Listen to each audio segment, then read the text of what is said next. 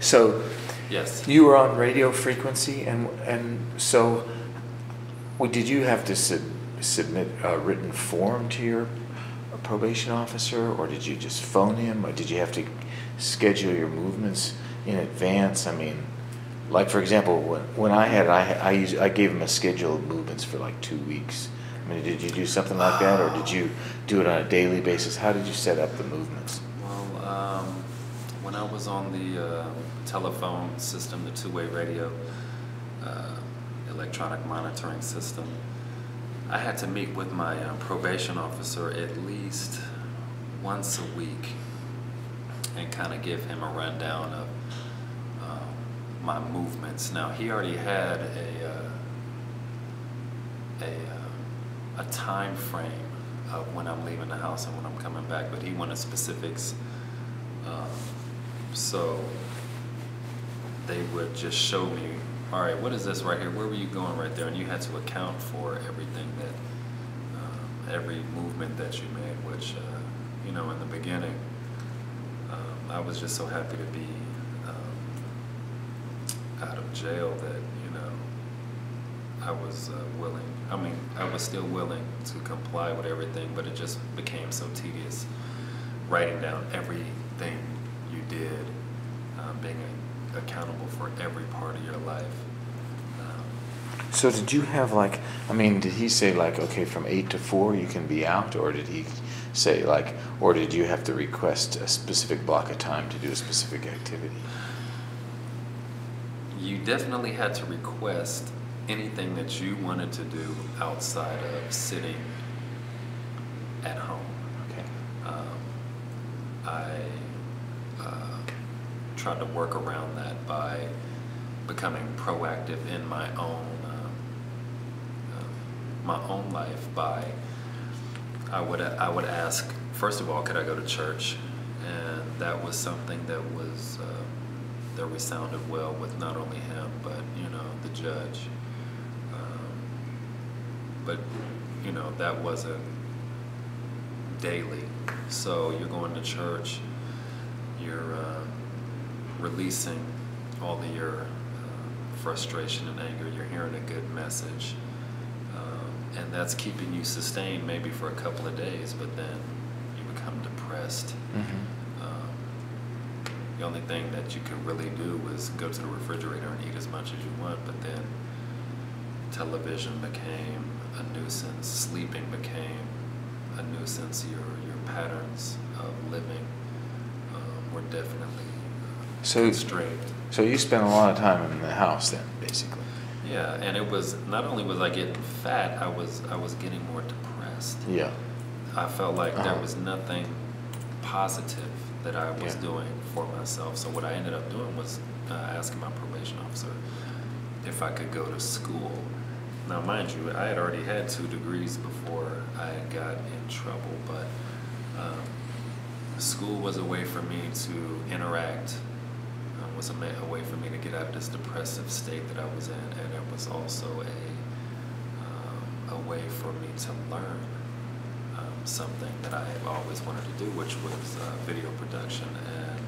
And in doing so, I met a lot of people that I'm still friends with to this day.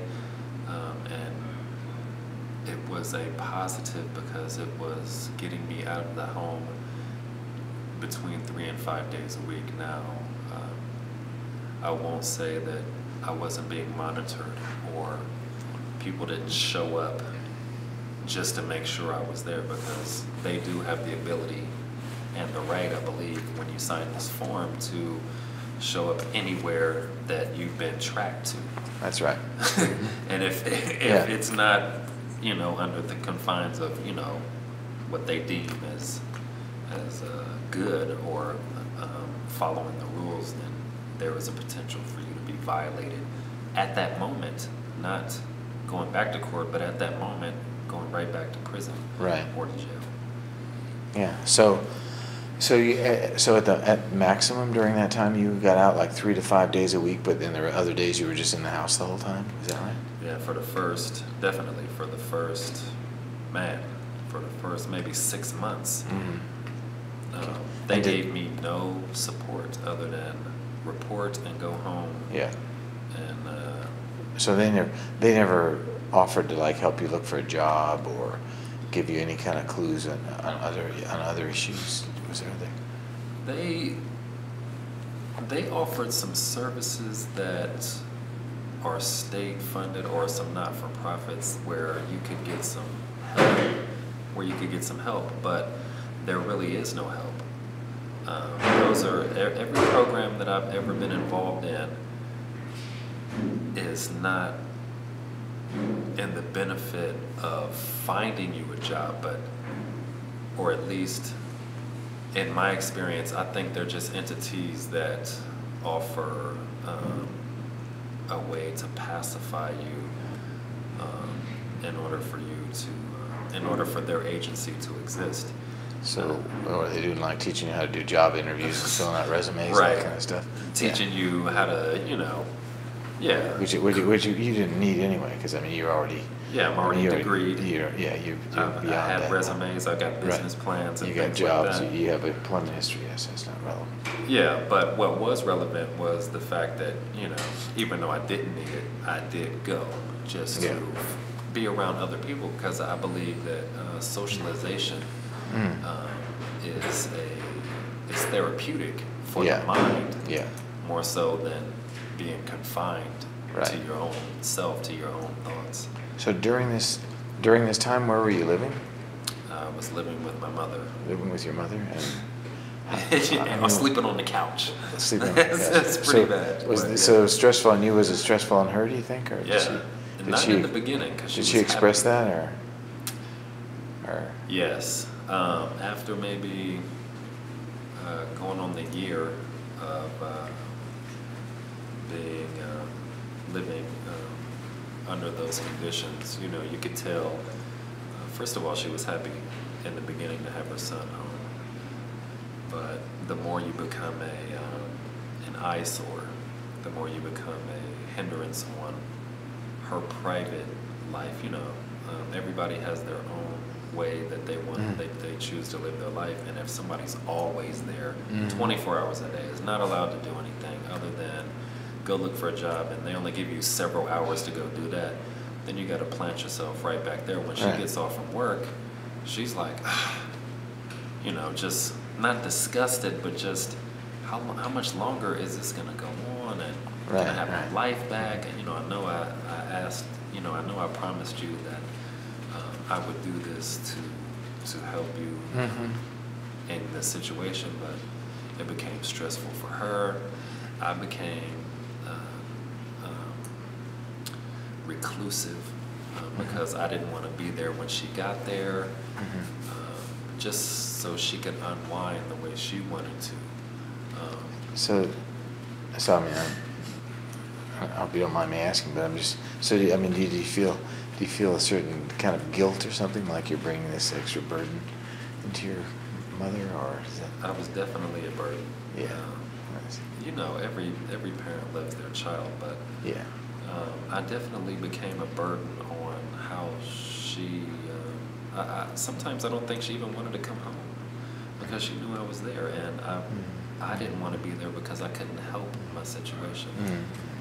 My mother's relationship and mine has been better since I have my own place and I'm doing my own thing.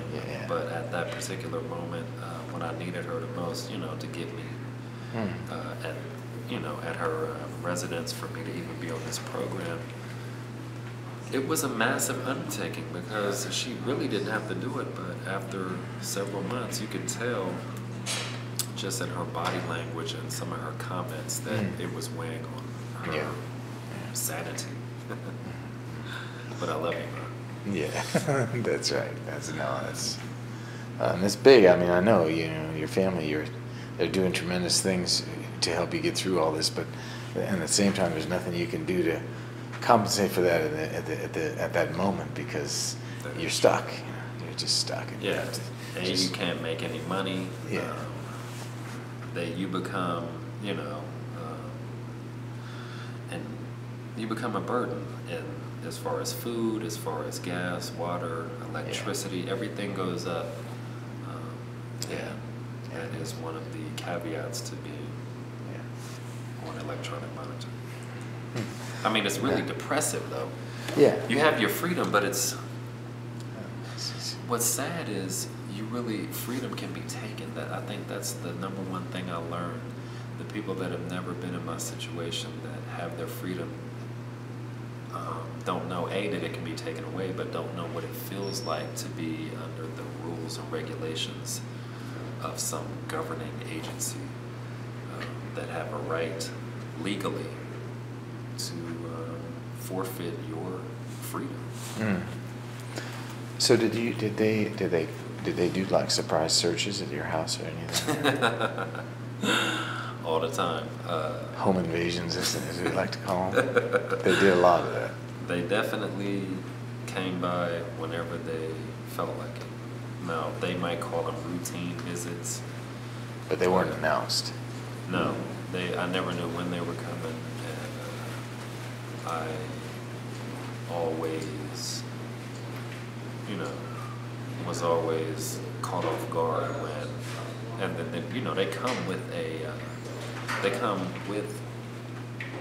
they come themselves with someone else, and then with someone that can arrest you and take you to jail right there. So it's always threefold. 9 times out of 10, and I'm not saying this is good or bad, but it caused me a lot of anxiety because you never know what to expect. Well, I mean, I guess one of the things that it raises with me is if they're talking about, for example, if they're talking about this being a cheaper alternative than being on regular parole or something, how does this work? Because they seem to be using a lot of human resources as well. If you're on electronic monitoring, why are they bothering to just pop in and check on you all the time?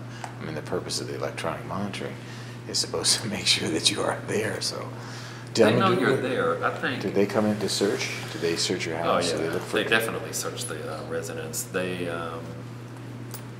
that's the number one reason why they come. They know you're there, but what are you doing in there? So they're looking for drugs or They're looking for drugs, alcohol, drug paraphernalia. They're looking for who's over there with you. Well, if anybody with a criminal record. Right, right. Were you banned from using alcohol during this period? Yes. I was never really, But drinker anyway. So say